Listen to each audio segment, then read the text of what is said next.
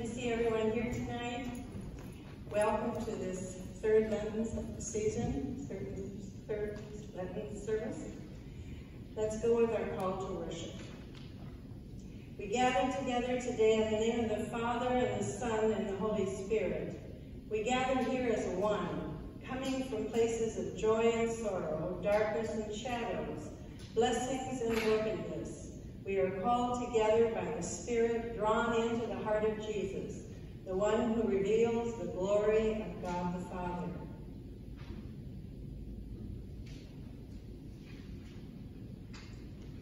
Wander no more in solitude and despair.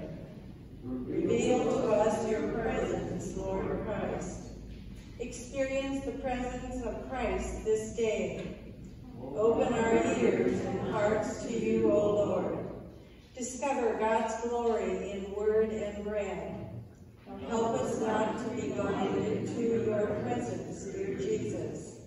In our midst and in our gatherings of our heart as one, the glory of God is revealed. Come, let our eyes be opened and our lives transformed. Amen. Our opening hymn is "We're Across the Crowded Ways of Life."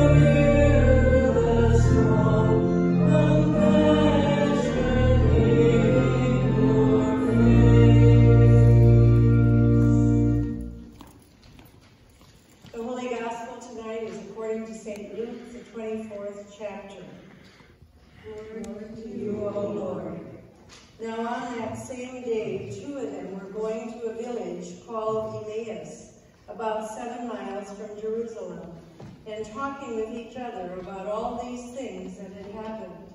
While they were talking and discussing, Jesus himself came near and went with them, but their eyes were kept from recognizing him. And he said to them, "What are you discussing with each other while you walk along?" They stood still, looking sad.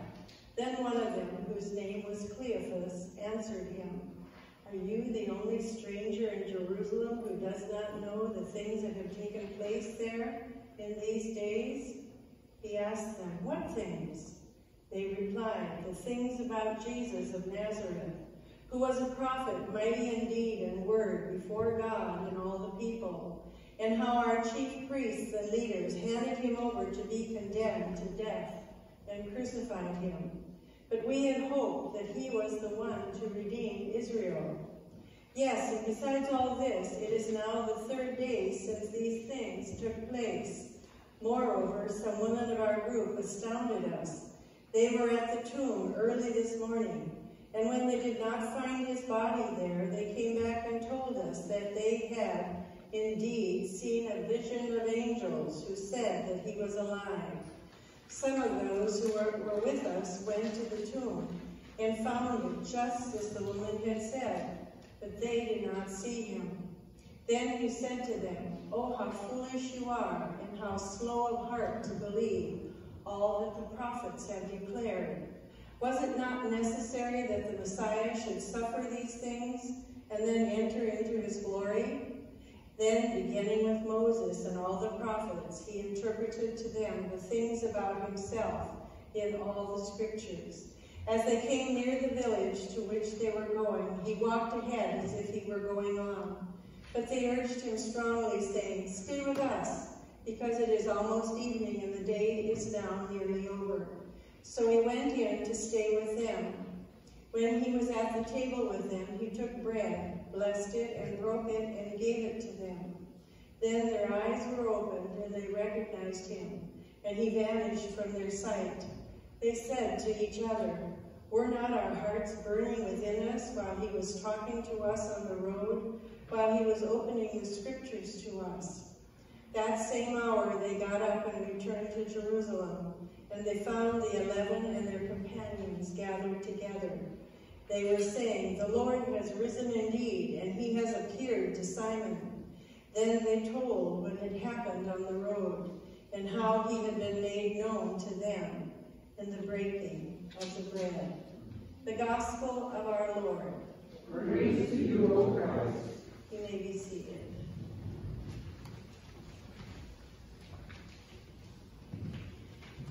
Welcome to this 3rd Wednesday of Lent. Unlike New Year's or Halloween or St. Valentine's Day, the Lenten season is basically observed by Christians. We start the season with Ash Wednesday and we go till Easter. This is approximately 40 days, which represents the 40 days that Jesus spent in the wilderness. The key to Lent is to focus on repenting of sin and consecrating oneself to God. Lent should not be a time of boasting of one's sacrifice, or trying to earn God's favor, or increasing his love for ourselves. God's love could not be any greater for us than it already is. Our teaching these 5 weeks have to do with asking God to open our hearts to see more of him in our lives. Jesus met the woman at the well. The next week he met Nathanael, and tonight he will meet 2 disciples walking on a path to Emmaus. It's our desire that all might come to know him and see him in their daily lives. Let us pray. God, our refuge and strength, how often we feel as though our lives are littered with broken dreams and shattered hope. As the Spirit gathers us into your embrace of love this night, we long for hope and promise. Through the power of your Holy Spirit, may these words tonight open our eyes to the way you provide hope and promise in the seemingly ordinary things of bread and wine. Through our lessons tonight, may we see again the extraordinary life and light that comes to us through the never-broken hope and promise of Jesus, present to us and for us. Amen. Most of you probably remember Helen Keller. I know it was a story in my reading book when I was quite young. She was a young lady that many books were written about, who could neither see nor hear. She could, however, feel with her hands. One day, her teacher, Anne Sullivan, took her down the path to the well house. Someone was drawing water there.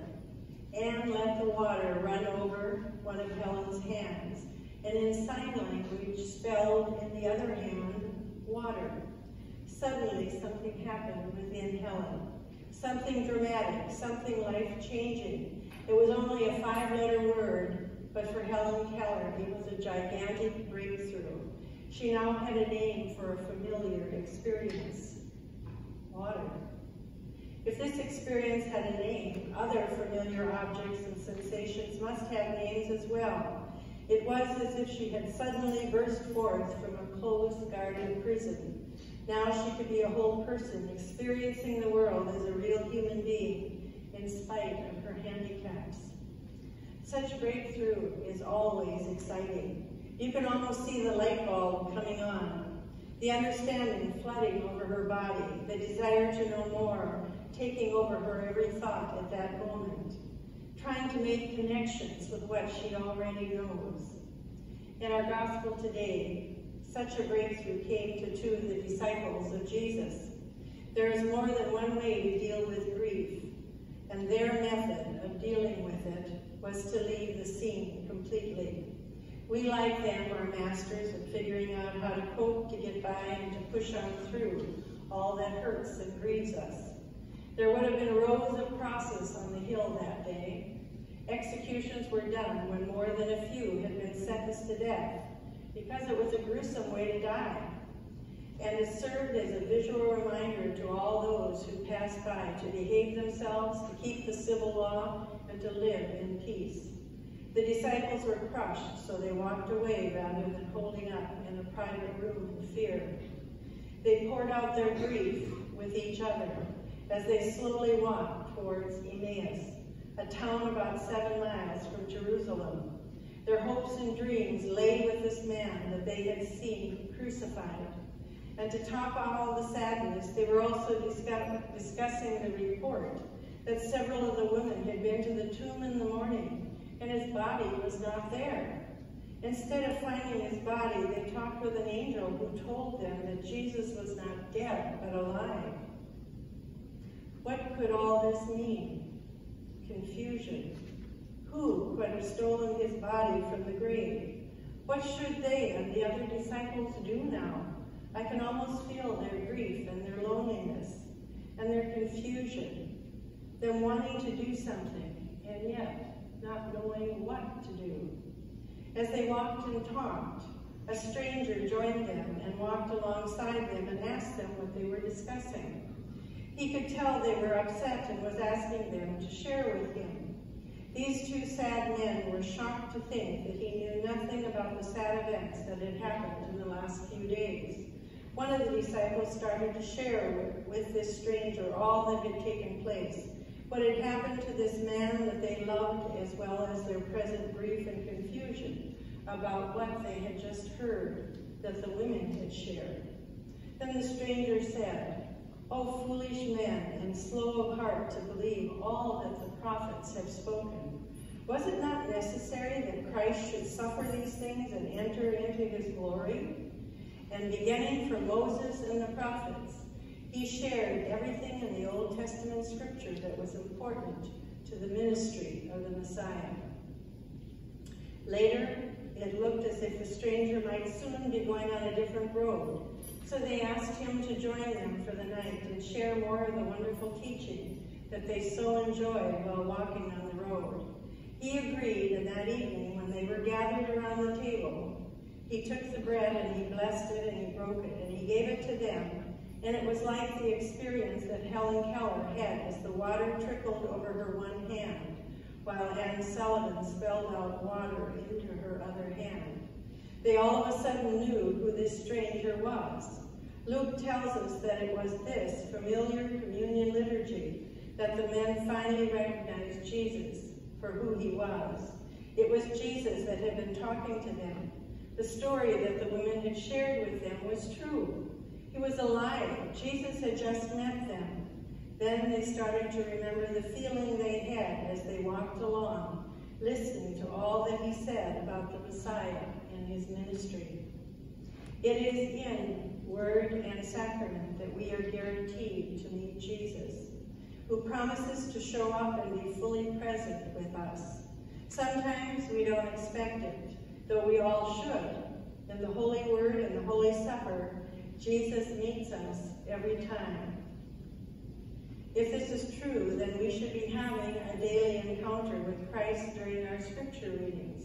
Those who discipline themselves to make daily reading of the Word a part of their lives will find themselves drawn closer to the Master. John Calvin was found comparing the scriptures to a pair of glasses, or he called them spectacles. He often said that even though we could know something about God from wonders of creation, such knowledge was fuzzy and incomplete without the aid of the Bible. Calvin insisted that just as people with failing vision needed glasses to read even the most beautifully printed volumes, we who are fallen creatures must look through the scriptures to read the beauty of God. I think of the stories that I heard many years ago in high school and later on after high school about the POWs in Vietnam, who kept it together by writing down all the scriptures that they had memorized as children, and they read them daily. Scripture is power, and it's power that causes understanding, peace, and it's life-changing. These soldiers knew their God had a plan for their lives, and he taught them to love. This peace, this truth, kept these men and brought them home to their families. The other place we find an encounter with the risen Christ is in the breaking of bread with his body. When Jesus took the bread, he blessed it and he broke it, and the disciples knew who he was. Hearts have been touched for over 2,000 years when they haven't taken the bread and the cup and heard those timeless words. This is my body, which was broken for you. This is my blood that was shed for you. Part of the power of the sacrament is that we all experience it together. We are Christ's family, and we feel that in the most beautiful way when we gather around the communion table. Fellowship is at the heart of the body of Christ. We are not Lone Rangers, not Lone Ranger Christians. The communion table is forever our reminder of that. We come to the table racked with fear, anxiety, physical pain, emotional trauma, and scattered dreams. But this gift of Christ's body and blood refreshes us for the discipleship journey, the journey that we are all on. Our faith is strengthened in the same manner that our physical strength is when we eat a hearty meal. The life of discipleship may be a long and a difficult one. Luther stated in his large catechism, for times like these, when our hearts feel sorely pressed, this comfort of the Lord's Supper is given to us to give us strength and refreshment. Jesus meets us every time we gather as people of God. How do our hearts burn within us as he opens the scriptures and he feeds us at his table? So today, as we go along our Lenten journey, we long for an Emmaus kind of experience, and we proclaim the word, and we share together in Christian fellowship and in worship. We know the risen Christ is among us tonight. Amen.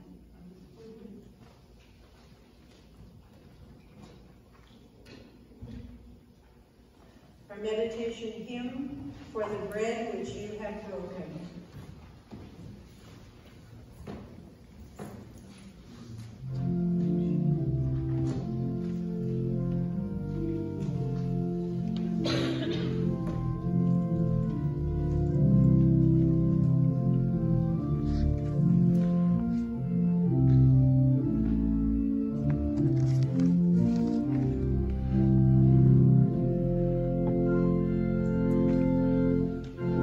Lord,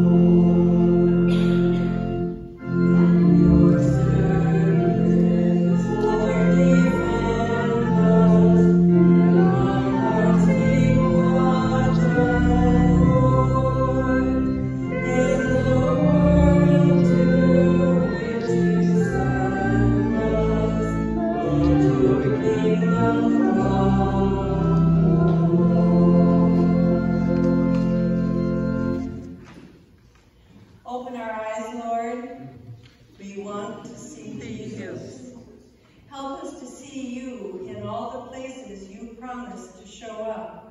Places where we expect to find you, but often have our eyes closed. Places where you offer us new life. We want to see you, Lord. Be there in the scriptures, at your feet as you teach us, in the ordinary of our daily work, In the extraordinary of the bread and wine. Help us to see you as we journey, In our grief, confusion, laughter, and joy. as we wander in search of what is real and true, Amid so many choices that do not lead to truth. Meet us in this place, In community, in the preaching, in the meal. When did we see you, Lord? As you walked along, as you ate and drank. I was there with you all along, In expected places where I promised I'd be. Let us join our hearts in prayer, speaking to God through the words our Savior taught us. Our Father, who art in heaven, hallowed be thy name. Thy kingdom come, thy will be done, on earth as it is in heaven. Give us this day our daily bread, and forgive us our trespasses, as we forgive those who trespass against us. And lead us not into temptation, but deliver us from evil. For thine is the kingdom, the power, and the glory, forever and ever. Amen. And now as you go here, back to the places where Christ leads you, those that are expected and unexpected, remember, you are loved, forgiven, and restored to a new relationship with the one who sees you fully and completely, just as you are. Amen. Amen. May Almighty God, Father, Son, and Holy Spirit bless you now and forever. Amen. Go in peace to love and serve the Lord. Thanks be to God. Our sending hymn is In the Cross of Christ, I Glory.